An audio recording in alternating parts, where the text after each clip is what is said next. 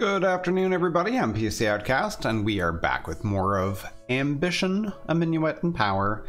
And as a quick recap of the party, the choir recital, we obviously lost a little bit of novelty on our provincial dress, I believe.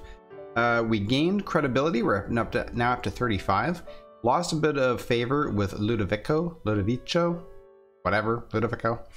And we gained some cheap church gossip. Sadly, we didn't get any of the higher level gossip because some of that was looking pretty good. Some shocking gossip and some powerful gossip and bold gossip and whatever. Anyway, moving on with our cheap gossip. 27th of Mars. More opportunities to go to places. The Duchess Anne, Uvis? I think it's U-Z-E-S, or Z if you're American. Requests the attendance of Yvette Dico to their military ball on the 4th of April.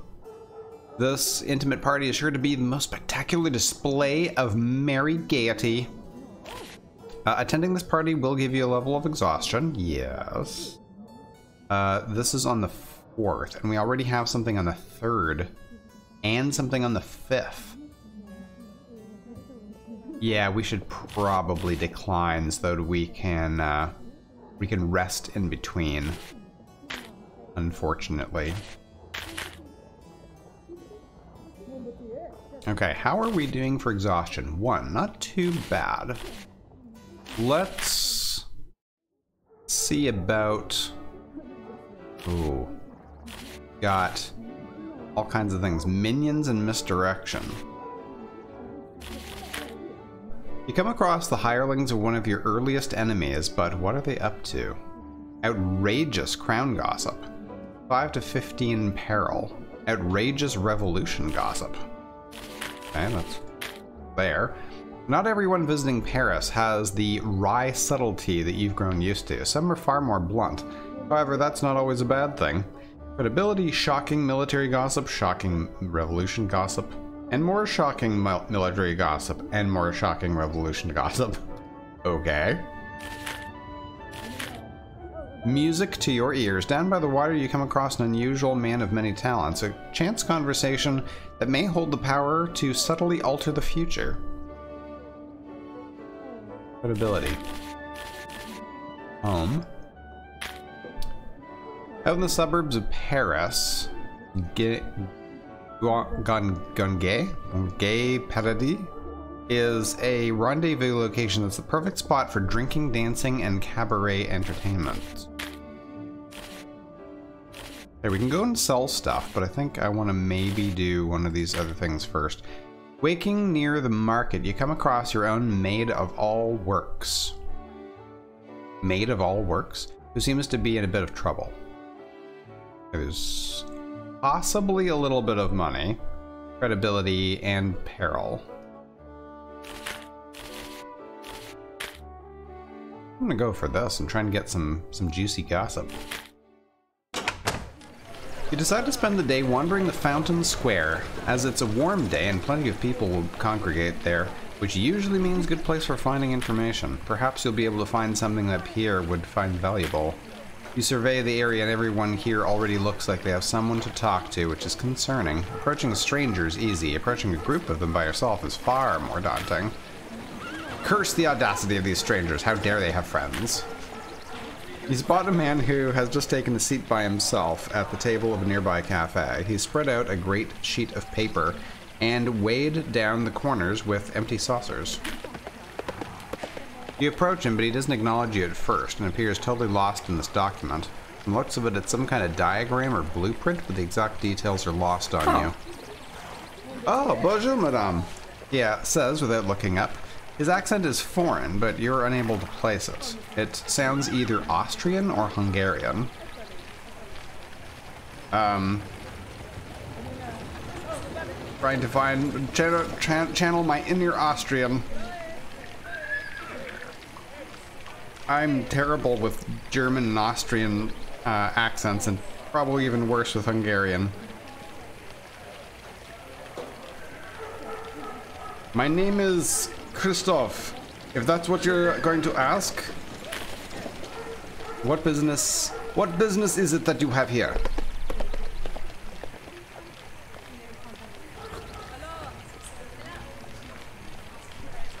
Oh, I'm just indulging in curiosity. What are you doing? Right now, I am studying a 400-year-old church and determine why it hasn't fallen down, despite a complete lack of renovations in the last 100 years. The priest has insisted to me that this is a miracle, but I can't imagine the Lord using miracles to reward a century of shoddy maintenance. Yeah, probably not. He gestures to the chair across from him. Please, take a seat. You do so and settle in, finally feeling a little bit more comfortable in the situation. You've gained a little credibility. Without taking his eyes off the document, he waves over a waitress and orders you some coffee. When it arrives, you take a sip.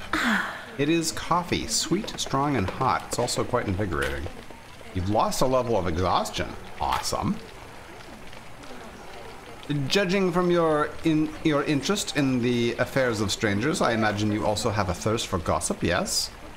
While this is true, you're not sure if he had to put it quite so cynically. To that end, would you prefer to learn something interesting about the military or the revolution?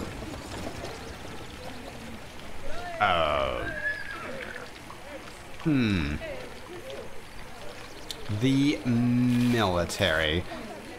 I have no idea what this word is. Tell me what you know about the military. As suspected, he sighs. Here's what I've learned. Spends the next few minutes detailing some gossip concerning the military. It's certainly an interesting story, but something about the whole exchange feels rather untoward.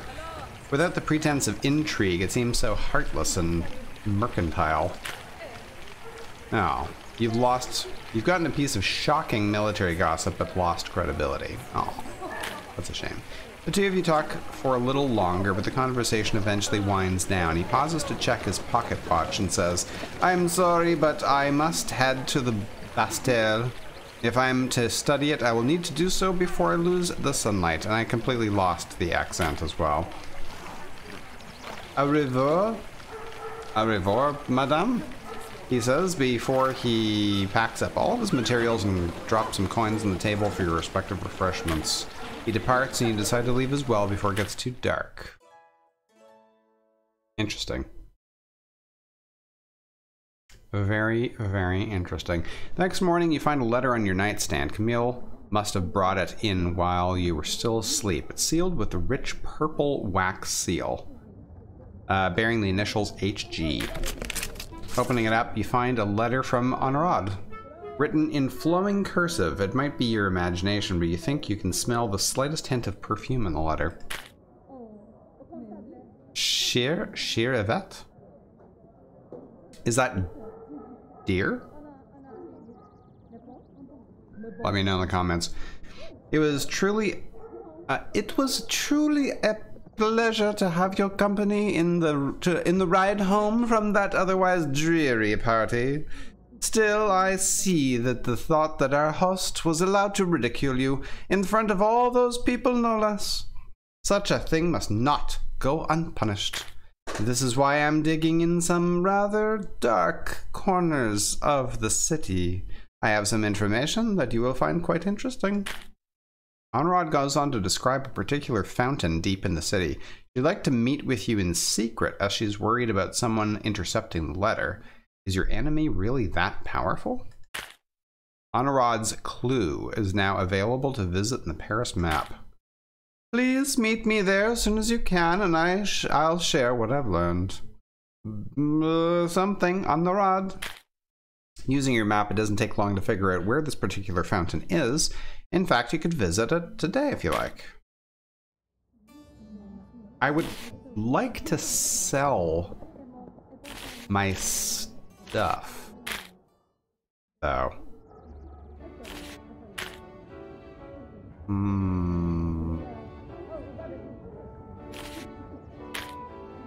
Can I? Where was I able to examine the gossip I have? There we go. 2 days old, still fresh, fresh, fresh. 1 day old. Oh, we got lots of stuff. It's still fresh. So maybe we can get away with selling it in 2 days. It's gonna drop down in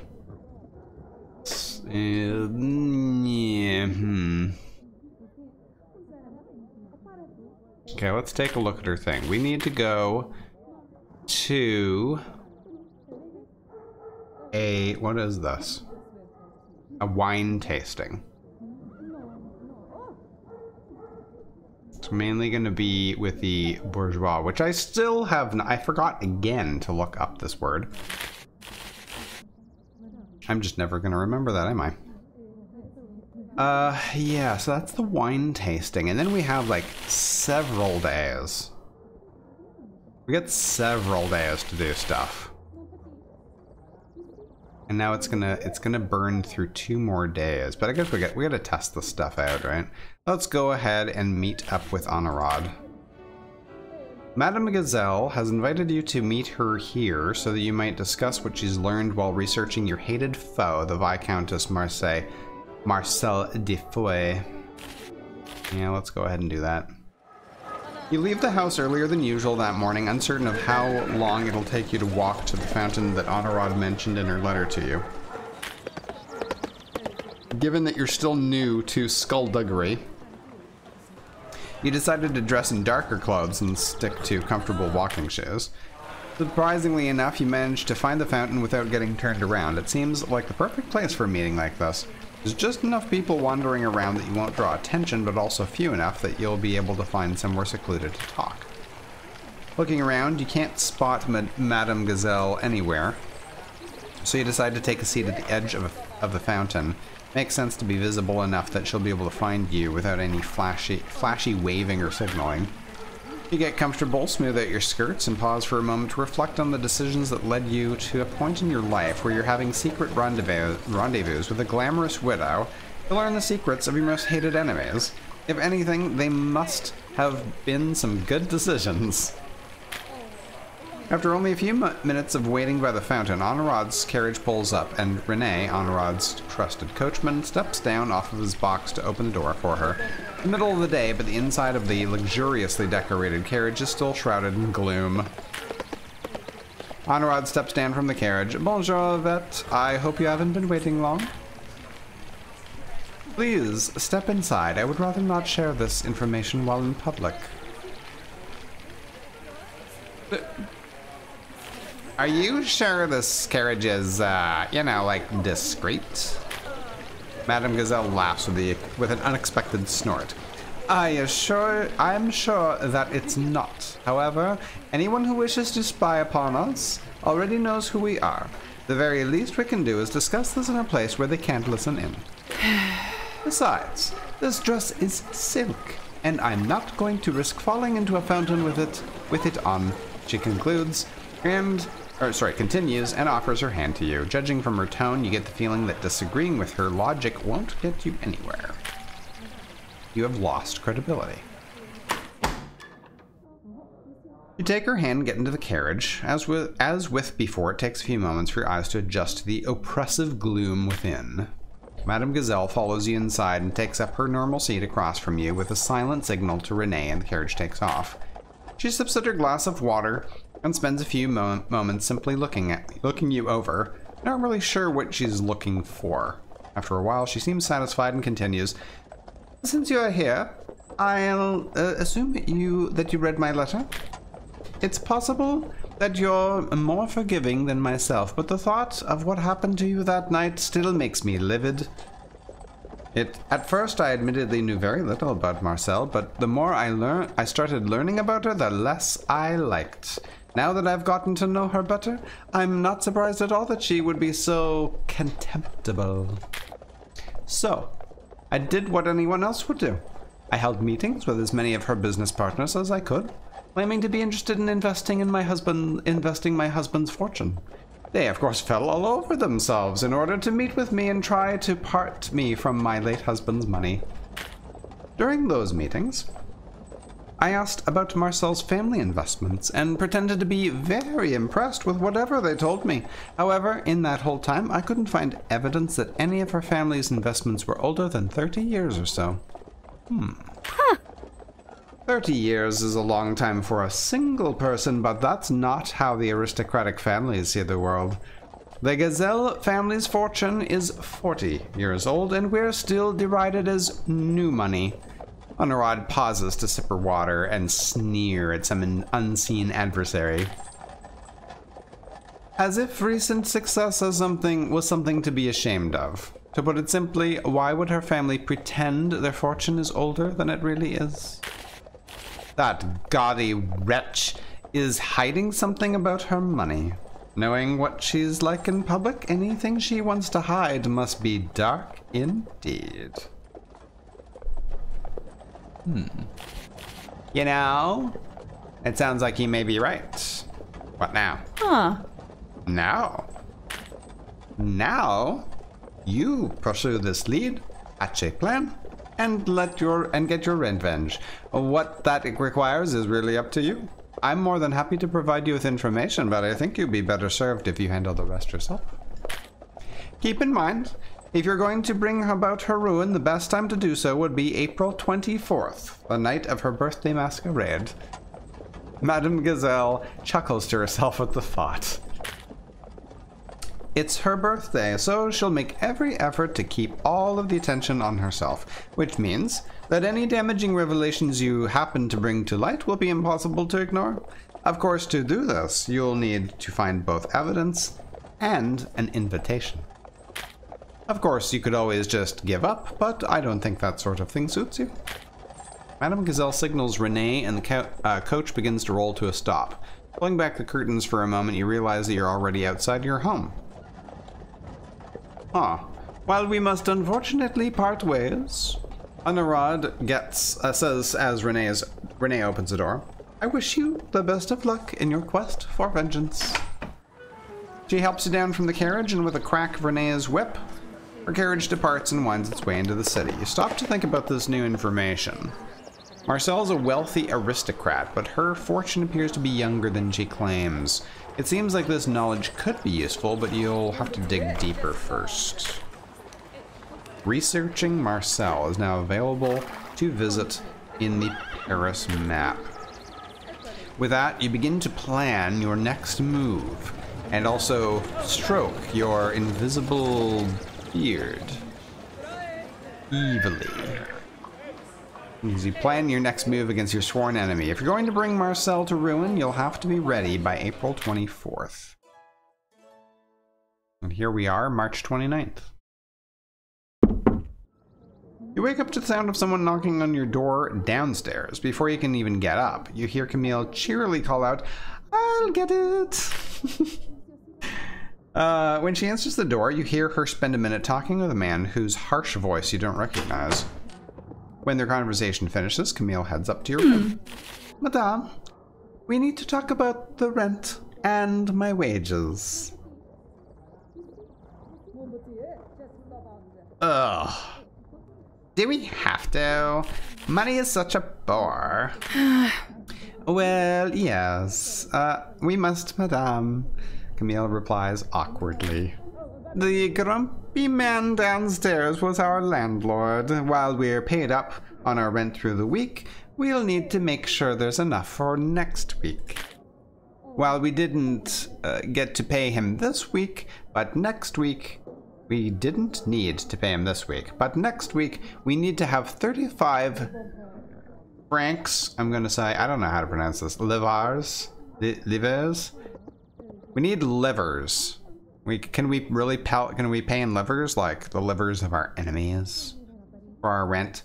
And 5 livers for my wages, or we could be in trouble. Or more specifically, you. You will now need to pay both your rent and the wages of your servants every week, or deal with damage to your credibility, or perhaps even peril. Okay, so I think she said 35 or 40.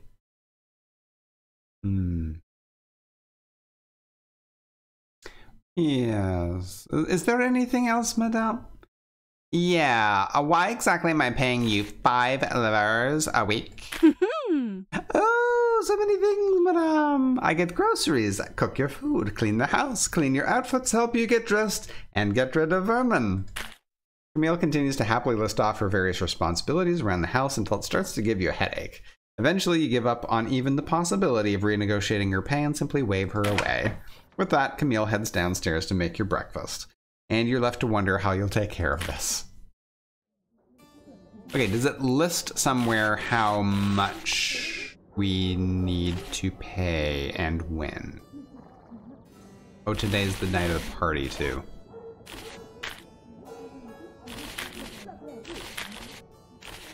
Is there somewhere else I can see this information? No, the answer. Okay, good talk.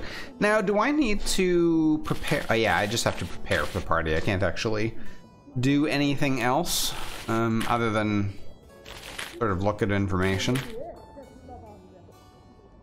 We got some gossip. It's 3 days old. It's still considered fresh. I'm kind of doing this as a test to see how long stuff stays fresh.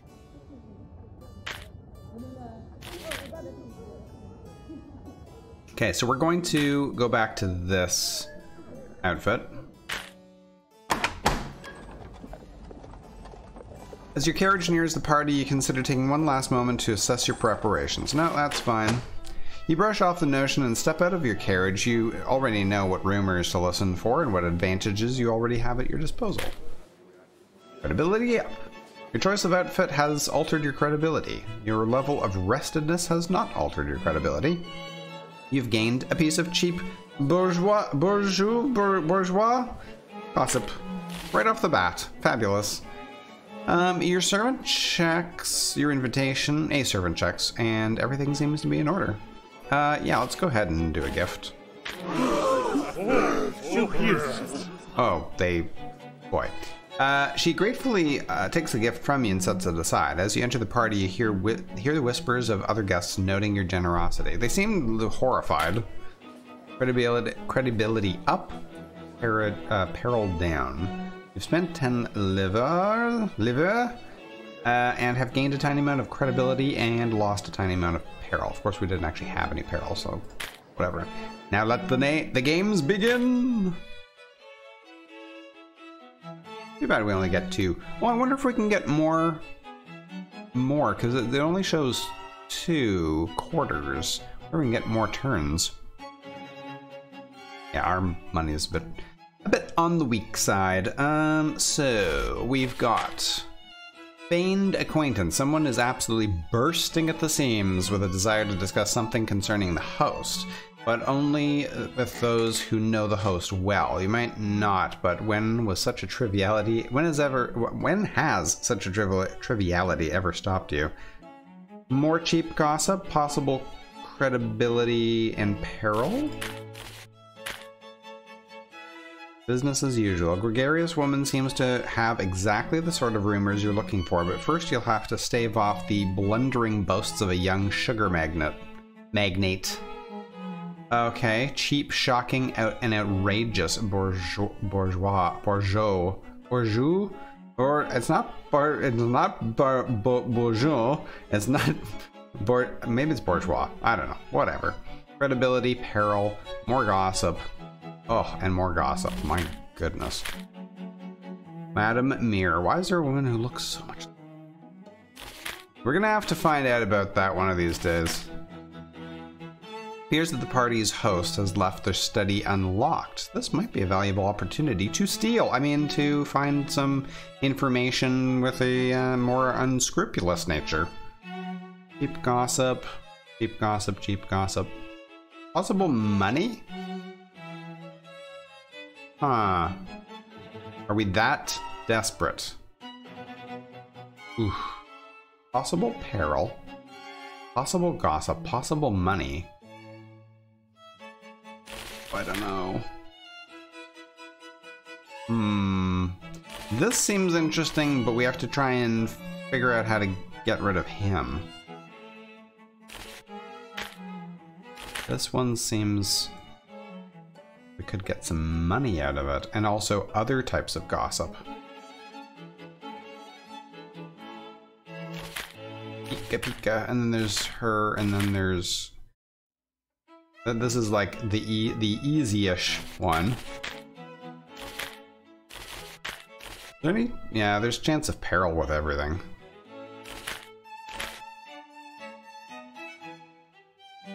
Let's try this.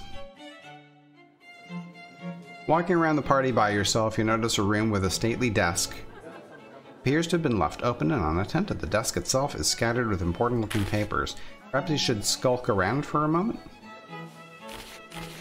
Okay. Increase your peril.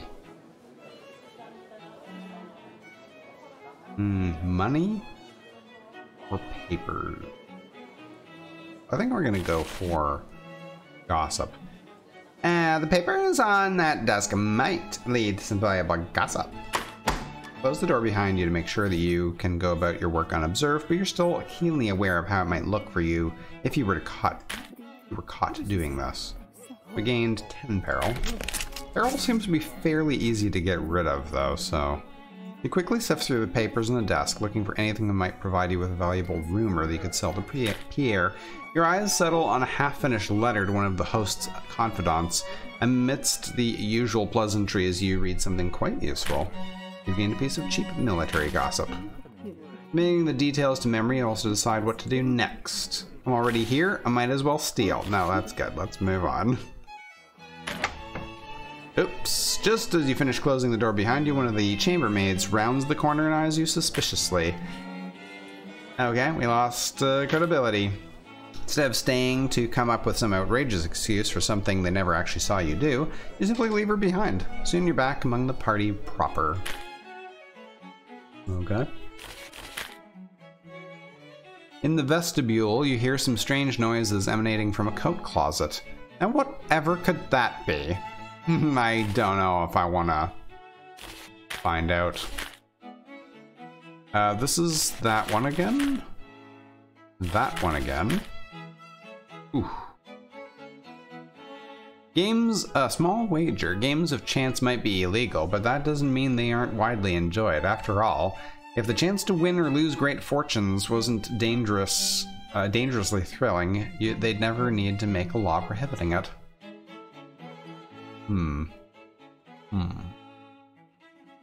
That's an interesting thing.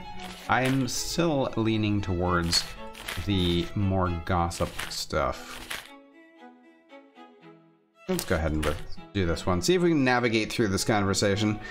You find yourself in the middle of a conversation with a particularly energetic guest. She flits easily between social circles and has a disarming laugh that seems to make people comfortable enough to just trust her implicitly. Perhaps you can practice such a laugh later. She's currently in the middle of regaling you with a rumor that she's heard over the course of her various dalliances. It feels likely to be of the cheap sort, but relevant to the bourgeois. Oh-ho! Just as she's about to reach the story's climax, a jerk suddenly enters your conversation. Good afternoon, madams. Allow me to interrupt you for a moment to propose a toast. To my sugar importing company. We're having a very successful year, you see. You'll both be so excited to hear what we plan for the next season, he says, not even waiting for either of you to respond. If this bore keeps talking, you'll never get to hear the end of her story. Okay. Ooh, unfortunately, we lost quite a bit of credibility before doing this.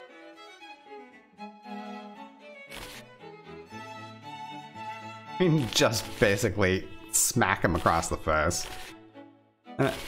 I'm so glad to see you in such high spirits. If that's true, you'll love to hear my friend's story.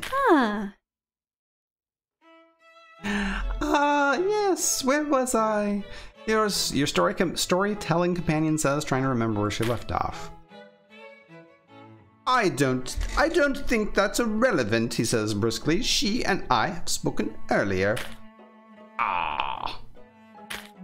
Without any other options available, you stay and listen to the encroaching entrepreneur's various boasts about his company's success. Damn. He is every bit as unbearable as you initially suspected. Sometimes it's awful to be right. Thankfully, you managed to find a way to tactfully excuse yourself and get as far from him as possible. And unfortunately, ooh, that did not go well, did it?